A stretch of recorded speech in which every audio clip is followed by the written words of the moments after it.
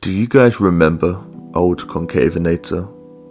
How we'd be playing on Pandora, swimming to the bottom of lakes looking for the big prize.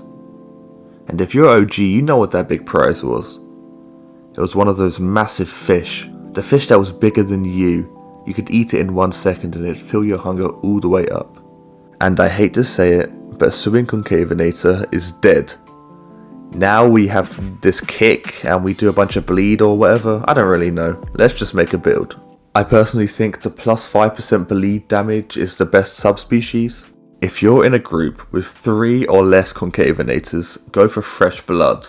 But if you're in a pack with 4 or more, go for all for one.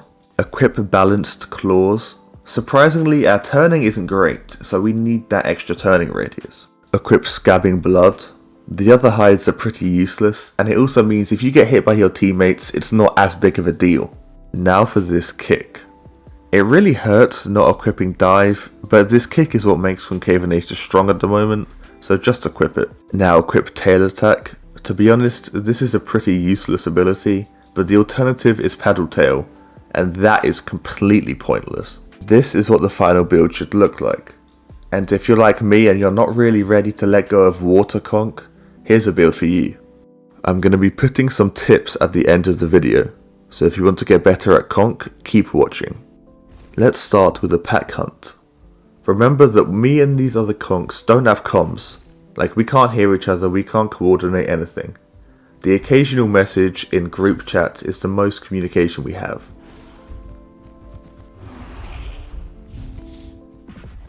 Right now what I'm trying to do is just feel out this Giga.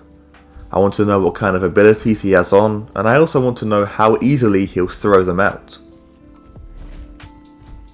The first thing I notice about this Giga is he's constantly biting. Even if they don't land, he's biting over and over.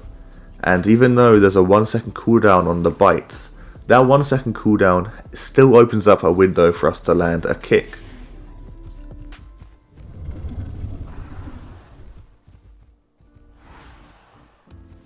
Now conchs may be good, but if you go in and get stuck like this, you're going to get punished.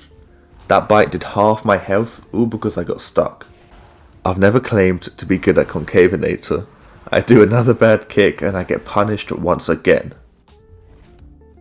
To save you the effort of reading the chat that just popped up, all we're saying is to play more safe, bleed out, and heal up. So what I do is I let my teammates heal and I take aggro. I get him onto me, try and bait him into chasing me a little bit, and my teammates are able to sit down or even sleep a little bit further away. After about 40 seconds of healing, the Giga does a full 180 and charges directly at my sleeping teammate. A very close call, but it means I'm able to now sleep. We have him surrounded. I'm not sure how well you guys know Giga's scarring patterns, but right now he's actually on death scars. You can see it a lot more now that I've just kicked. I go in and get some weird freeze bug or whatever, but I'm able to wiggle out. But my teammate isn't as lucky. He goes in for an attack and gets smacked straight in the face with a bulldoze. He drops dead, but because we're not playing with a body down rule, we're able to continue this fight. I'm able to go in and finish off the Giga very easily. You can see how low he was and that it was only 2 bites away when my teammate died. Now let's analyse this 1v1. Before we start, I want to say conch is really bad at 1v1s. It has kind of bad turning, and paired with the kick ability, those two things don't go well together. It's hard to create an opening and often results in you getting hit. My strat is to just keep the tenor running. I apply the occasional bleed and do some bites, but overall I just want it to be running with the bleed. I actually get quite lucky here. I go in for a kick and it gets me stuck right on his face. I'm able to face tank him for about 3 seconds, and with that he's on death scars. A Dinon decides he wants to third party, which honestly is fine. He's not using the right build, so it does practically no damage. I'm able to finish off the Tenno, and then I get swarmed by dragons. I mean, I've got no idea what's going on at this point, so I'm just going to end the clip here. Now for my tips.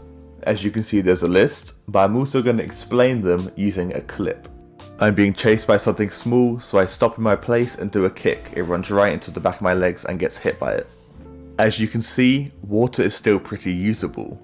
You can swim relatively fast, you just can't regain stam or dive. And just so you know I'm not using some aquatic ability, there's the build. Now baiting is a pretty simple strat.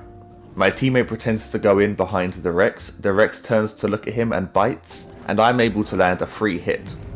Kick has a pretty big hitbox. Right here you see me bait this Concavenator in by showing him my back. He thinks he's going to start a tail ride and I'm able to kick and just kill him. Hello end screen watcher. I see you looking at some more videos to watch, but why don't you take a glance at the subscribe button? It will really help me out and it's completely free. Goodbye.